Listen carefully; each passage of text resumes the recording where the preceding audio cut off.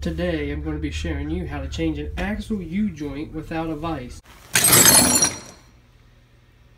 Now a lot of you guys don't have access to a vise, they don't have a garage, and they want to know ways how I change them.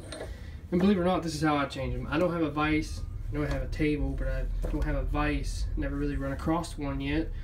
There's several different ways you can do this. I'm just going to show you the easiest. Instead of getting a socket and pounding on your U-joints, this is the way I do it. You will bend the ring on this, but you can always pound it back out. It's not really that important. You really don't want to be pounding on these ears. You want to be pounding right in here. A lot of people, when they use a socket, they'll be pounding on it and bevel the ears out. Then it has a problem for the U-joint to come out the other side. All you're going to need is a hammer and two hard surfaces. You can use 2 cinder blocks. I've done this on the trail with cinder blocks. I wouldn't necessarily say the trail. You can do it on the trail. I've done this in my yard with 2 cinder blocks before I come up with this idea. But you're going to need 2 hard surfaces. Not really a table, but like maybe 2 anvils or 2 pieces of metal of some sort or something. You'll see. So I'm going to go ahead and take this U-joint out. So the reason why I'm doing it here, the camera would stop shaking. The reason why I'm doing it here, just to show you, you don't need perfect surface. You don't need all this fancy stuff to change a U-joint.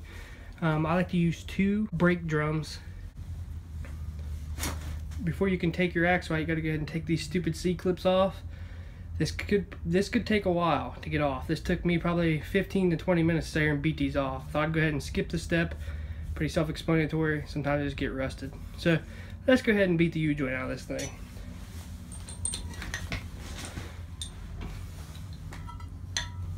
As you can see, I bent it here a little bit, but like I said, it's no big deal. You can bend it back up if you want. If you're like a some kind of perfect mechanic, or you want to do like everything perfect, this video is probably not for you. This is for backyard mechanics like myself that don't have tons of money, and this will get you by. I've not had a problem with this. I've been doing this for years, so I thought I'd go ahead and throw that out there.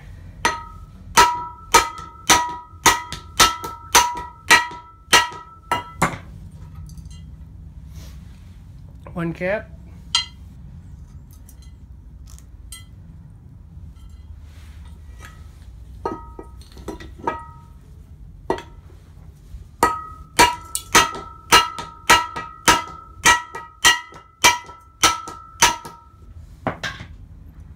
Second cap.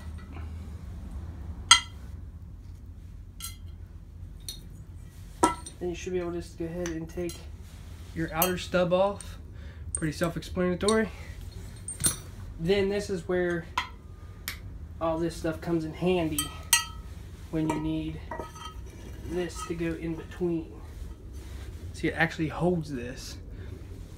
Like I said, I recommend beating back here, not up here, because if you're beating on this with a socket, you have the risk of damaging the edge of this. I've seen people do it on the trail, and they couldn't get the U-joint cap back in. So that's why I like doing it this way.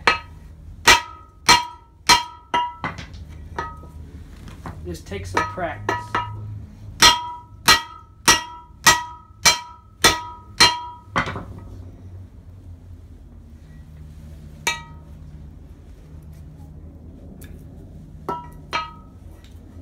You kind of want to hold it up too, like the back. I don't recommend sticking between your legs, but I'm working with some limited space here.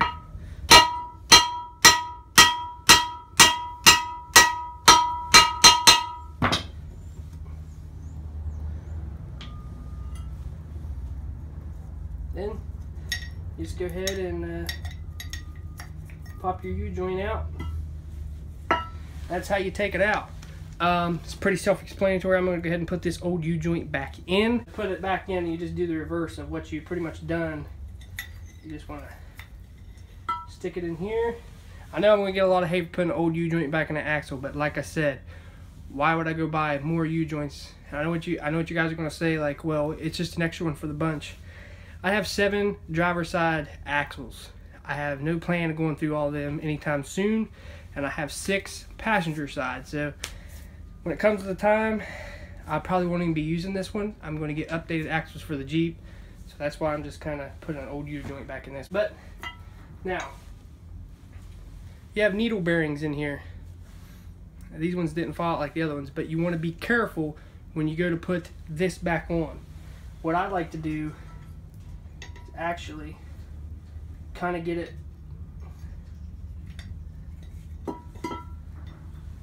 centered like this, then go ahead and put your U-joint, the whole U-joint itself, down in there. Kind of give it a couple taps, and it kind of straightens it right back out. Then same way with this side.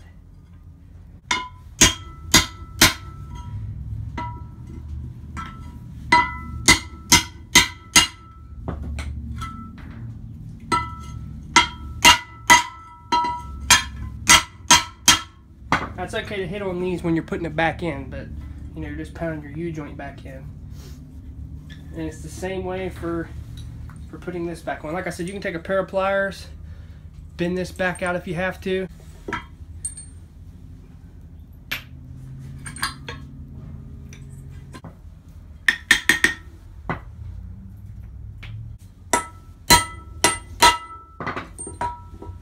So you want to go ahead and put your plastic piece back on, and don't forget to put your moon clips back on your U-joint caps. That's what holds it in the axle. It's pretty self-explanatory. But like I said, it's not like really a professional way to do it. This is just something you can do, you know, in your backyard or out on the trail even, as long as you find two hard surfaces. Now, I know a lot of people that take them out with sockets. They pound on the U-joint itself, and they pound for hours. I don't know what it is, but it's something to do with pounding on the piece itself, the stub shaft or the other part. It just moves the U-joint right out. It's just something to do with the vibration. It don't matter. I mean, the rusty ones are a little bit hard. I actually had one that come from Virginia, a Jeep, and it was so rusted out that we backed it down in my old place that I used to live, and all the brackets busted off the rear end and the front end. That's how rusted this thing was, right? Well, I took the axles out of it, and they're like, well, you'll never get the U-joints out. I'm gonna rust it in there. Now the C-clips, or the moon clips, it took me a while. It took me, I'd say, a half hour to get them out. That's how rusted it was. But when it come to pounding the U-joints out, it was like butter. Probably like, well, I can go to a shop and have them do it. Man, this lighting's horrible in here. It makes the camera look funny. But you're probably like, well, I can go to a shop and have them do it. It will only cost me a little bit of money, the U-joint, and then to press it in, and this. Added it up for around, you know, my area. $20, actually $21 for the U-joint. That's a greasable U-joint. $20 to have them press it in. And where the shop is, I'd have to go get gas if I'm taking my Jeep, which that's $20. So right there is 60 bucks. And if I do this in my backyard this way, I only got 20-some dollars and you know, in a U-joint, and me just a little bit of labor time. But I hope you enjoyed this video. It's just like a little quick tip. I do have some good stuff coming from the Jeep. I know I kind of steered away from it a little bit, but I've been super busy with work. I've been super busy with everything. Everything's like crazy. It was 60 degrees 3 days ago down here, almost 80 or almost 75 degrees. Okay, I'm out here in a t-shirt. Wake up the next day, we're getting a windstorm, it's flooding, and now it's snowing. It's 26 degrees out right now in this building. The wind is the most chilling thing right now, and while I'm in this building, you know, it's not as bad. And by the way, everybody keeps asking me where I got my push bar.